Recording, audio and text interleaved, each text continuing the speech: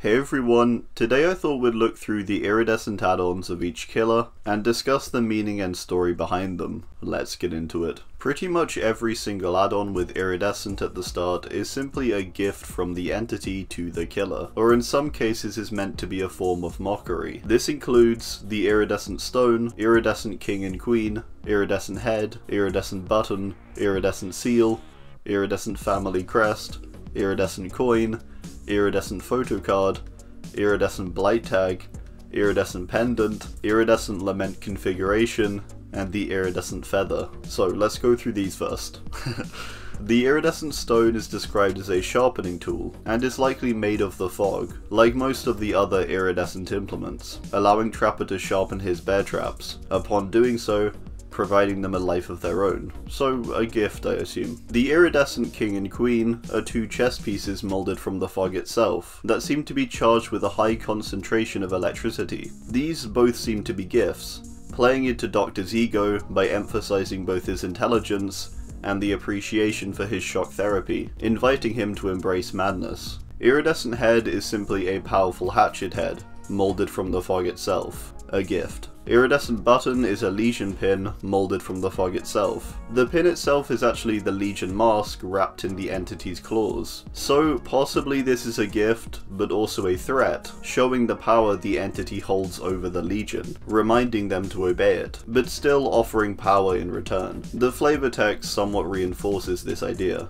mentioning the entity consuming the youth of the Legion to give the button power. The Iridescent Seal is an effigy of the Plague moulded from the fog, with small entity claws on it. This seems to be a gift, likely for Adiris's loyalty to the entity. The Iridescent Family Crest features the Yamaoka crest. This may be both to compel Oni, reminding him of his family, which was the reason for his killing spree to begin with. On the other hand, the crest, made iridescent, could be to mock Kazan, reminding him of what he destroyed. It's iridescent and perfected, but in reality, destroyed, likely fueling him with anger. The Iridescent Coin is a coin moulded from the fog, and appears to simply be a gift, or more so, a payment from the entity to the Deathslinger. It's stated to be a payment to the bounty hunter for the services rendered, so it's like quite literally his reward for serving the entity. The Iridescent Photocard is simply a gift, being a glass-like photo moulded from the fog. It's a bit of an ego boost for Trickster from the entity. The Iridescent Blight Tag is straight up stated to either be a gift or a thing to mock the Blight, the entity tagging him like he tagged the other killers in the realm. It may even be a thing from the entity saying, hey, yeah, you managed to overpower the other killers and put your tags on them, but remember I'm stronger than you. Then it tags him. The Iridescent Pendant is a pendant moulded from the fog itself. Inside it has a portrait of the twins' mother, Madeline. It states however that something about her depiction is unsettling. Possibly this is just the entity distorting her somehow, or maybe it depicts her burnt as she was burnt to death. It's unclear, but I imagine it's more than likely just a normal portrait, as the twins don't appear to be disloyal in any form, and wouldn't need the entity to threaten them. The image of their mother likely incites anger, reminding them of her death, but also the resulting suffering caused when left without her. This would be mixed with being reminded of her in a good way too though, I imagine. The Iridescent Lament configuration is quite simply a gift, described as a lament configuration moulded from the fog itself. It may even be a peace offering of sorts. It's essentially a replica of the original box, but with new powers. This is actually quite interesting, because this means that canonically, the entity can straight up form things like the lament configuration with use of its fog, the box being a very powerful item. The Iridescent Feather is described as a glass-like feather moulded from the fog itself. It then states it is simple, yet a symbol of those who watch over Carmina. This I think is meant to simply be a gift, but also a means to draw emotion from Carmina. Crows, while saving her, also killed her friends, which completely destroyed her. So this glass-like feather is going to incite quite a clash of emotions, which I imagine is what the entity wants. Okay, moving on from the iridescent named ones. Bloody Coil is simply a coil used in the trapper's bear traps, that is covered in blood. It could possibly be the spring that remains after catching the bear, used for his mask. Or potentially it was used on his father, as we know Evan killed him, so potentially he trapped him before he was taken to the warehouse's basement. Either way, this blood likely holds some emotional significance to Evan, and is why it's imbued with a certain power. All-Seeing Spirit is described as the Kra Frabai symbol, which represents the entity watching over us. The symbol itself appears on the head of the bell. I presume this is meant to represent the inescapable grasp of the entity that the Wraith experience firsthand. It's to remind him that he too cannot escape its evil, and is being watched over, whilst also empowering him. The Coxcombed Clapper is described as a bell clapper with a simple knotted rope wrapped around it to muffle the sound, a malevolent aura emanating from it. Potentially this is a modification made by Philip himself, possibly learnt from his home in Nigeria, and potentially even his father. The power of the silent bell likely comes from his lack of ringing the bell to warn his village before it was attacked, the silence being almost an equivalent of it not being rung to warn them. That guilt and memory likely fuels Wraith in the trials. Apex Muffler is described as a masterfully crafted chainsaw muffler that outperforms all others. This is likely special as it was probably constructed by Billy himself, based on the perk Tinkerer. This may also represent the freedom he received upon his escape. The Iridescent Brick, on the other hand, represents his confinement. We can actually see this exact brick in the Tome 5 trailer, described in the flavor text as the first brick to fall when his room's barricade came crashing down. He was locked in a dark room by his parents for all his life, until he broke out and killed them as an adult. The Carburetor tuning guide is a similar thing to the Apex Muffler. It's basically just a literal improvement to Bubba's chainsaw, with directions to properly adjust and tune the chainsaw's carburetor. It's possible Bubba made these directions himself, or they were a gift from the entity. Matchbox is an interesting add-on, described as a matchbox containing an odd collection of mismatched buttons. Serves as a reminder of a horrible place. The lack of matches actually in the box is likely to signify Sally's burning down of Crotus Pren, and also a reminder of her time there. The collection of buttons is uncertain, but possibly she took a button off of each of her victims, as a trophy of sorts. The Torn Bookmark is a very curious add-on. It's described as a white and pristine piece of ribbon, once attached to a sacred book. Serves as the symbol of a dispute. Now, this I actually believe to be a bookmark, possibly from a Bible, after Sally visited Father Campbell's chapel and killed Father Campbell in the confessional, mentioned in its lore tab. I assume it was torn in the struggle. The soldier's Puttee is an item from one of the soldiers that Anna killed after they entered onto her land in the Red Forest. It doesn't seem like there's anything particularly special about this one. I think it's meant to simply represent the dislike Huntress had to people coming into her land. It's meant to resurface that anger and frustration to be used in the trials. Interestingly, both of the Shapes add-ons, Fragrant Tuft of Hair and Judith's Tombstone, seem to reference his sister, Judith. This is interesting because potentially these are the only two things that hold emotional value to the otherwise emotionless Shape, and with the realm of the entity, powered off of emotions, bestows him with considerable power. Judith, of course, was the first person Michael killed during 1963. When he returns to Haddonfield in 1978, he moves her headstone from her grave and places it onto someone's bed, after killing another similar-aged woman. The tuft of hair is quite possibly from one of Laurie's friends, who were killed in the 1978 film, and not Judith. I tried to find a scene where hair was pulled, but I couldn't find it, so let me know whose hair you think this is. Both the mint rag and waterlogged shoe for the hag are in reference to the day in which she was captured by cannibals, which was probably the biggest turning point of her life. The mint rag is a torn piece of her dress that she was wearing the day she disappeared. Then oddly, the waterlogged shoe is described as a child's shoe, long lost in the bog's waters. I presume this is meant to be a shoe from another child in Lisa's village, potentially just showing how many people have fallen victim to the cannibals before Lisa killed them. Both, though, hold emotional value. The Iridescent Flesh is said to be a thin slice of smooth young flesh. The veins shimmer with luminescent glow, as if life still flows within. First off, creepy. Second, this is presumably one of Bubba's victims in the original film. This most likely is from Pam Jones, based on the quote at the bottom, who's the character who got grabbed by Bubba and placed on a meat hook after going inside Bubba's house. I can only imagine this is here to essentially encourage him to take similar action in the trials. The black box is taken directly from A Nightmare on Elm Street. This box is essentially the focal point of a revelatory moment, where Quentin and Nancy find evidence of Freddy's prior abuse to them as children, that they otherwise hadn't believed up to that point. The red paintbrush is also from this same scene. It's inside Freddy's crawlspace area.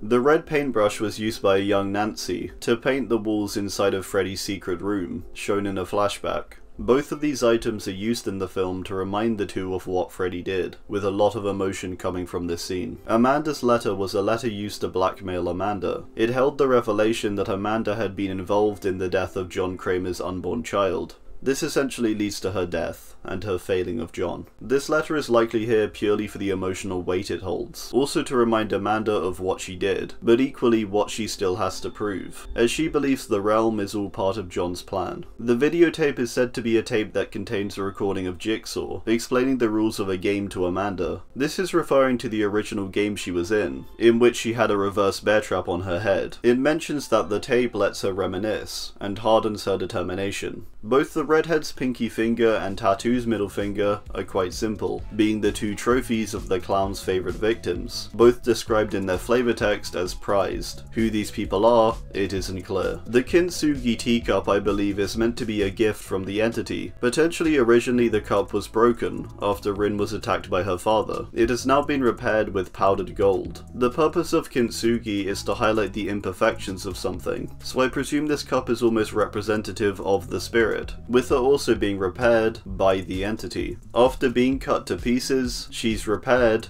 to what the entity believes is a more perfect state than her prior look. So it's like a wholesome entity moment, just with some pretty creepy and dark undertones.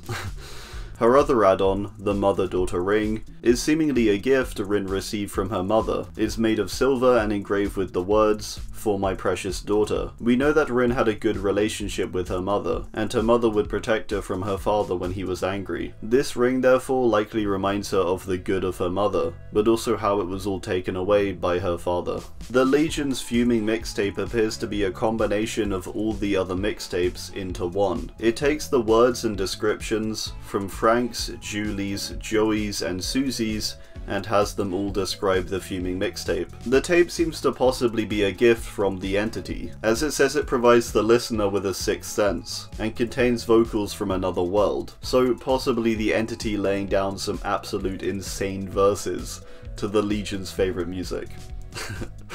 Black incense is described as a dark paste made of sharp osseous shavings, which sharpens the mind's eye. Osseous means something that consists of bone, so this particular incense is made up of bone shavings. Who these shavings are from, we can only speculate. Possibly, to be really dark, we can assume someone like Haban, her old mentor. Possibly the bone of those who had died from the plague. Really, it's unclear.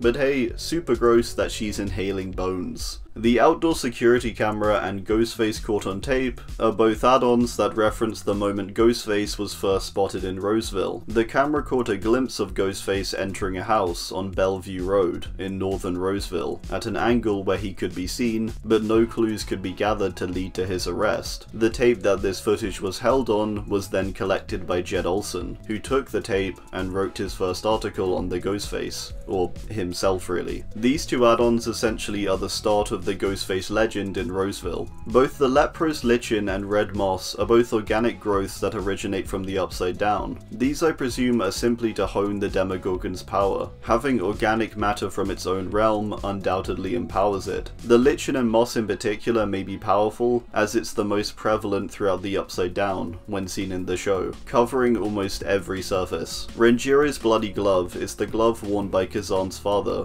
Renjiro, during their fight. The blood coming coming from the glove being placed over the wound, which Kazan inflicted, killing Renjiro. This is representative of Kazan going too far basically, reaching the point where his goal to preserve his family's legacy has now actively and literally hurt his family. It's a point of no return in a sense, and the glove likely fills Kazan with great anger. Hellshire Iron depicts the branding iron used by the Hellshire gang. It wasn't used on the gang itself, but instead burnt into captured bounties, presumably to spread fear around the gang itself. This acts as a reminder of those days, invigorating Deathslinger to apply a similar ruthlessness to his trials. The Iridescent Seal of Metatron, I believe, is meant to partly be a gift. It's a symbol seen throughout Silent Hill, said to have protective magical properties, and can also be seen in Cheryl's perk, Soul Guard. The angel Voltiel, who Pyramid Head served, had the seal tattooed onto him in 2 places. Therefore, it's likely a reminder of who he serves, and now with it reformed by the fog,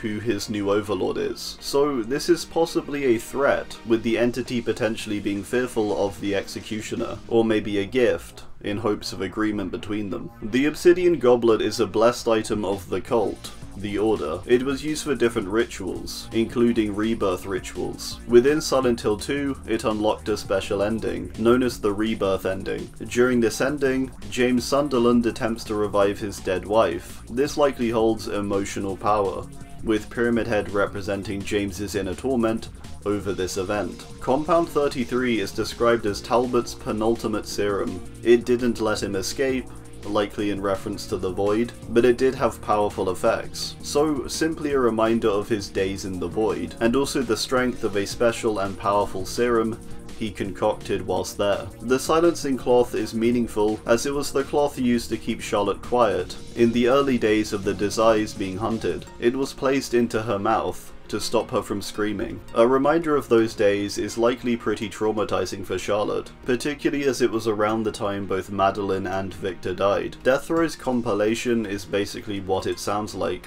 It's a compilation of the screams of Trickster's victims, and placed onto a vinyl. A bit like Doctor's Add-ons with all his files and such. This is basically Trickster's version of that, but compressed into a single add-on. A reminder of the work he did to compel him. Both of the add-ons for Nemesis are quite interesting, as they're almost reminders of his goal. The Iridescent Umbrella Badge and Shattered Stars Badge. The Umbrella Badge reminds him of his creators, and therefore his loyalty. With its new iridescent finish, I suppose he is being reminded of his new loyalty to the entity. The Stars Badge is a reminder of his goal, and likely to encourage his success in it. Kill Stars was of course his initial order. Possibly the Shattered Stars Badge is an encouragement to now move beyond that. He's broken stars, time to move on to the trials. Engineer's Fang is taken from the Engineer, a creature from the Labyrinth. After Kirsty Cotton interacts with the Lament configuration, she sees the Engineer. Upon solving it, she closes the Labyrinth off, but also summons Pinhead and the other Cenobites for the first time. Presumably this physical tie to the Labyrinth empowers Pinhead as something from his own realm.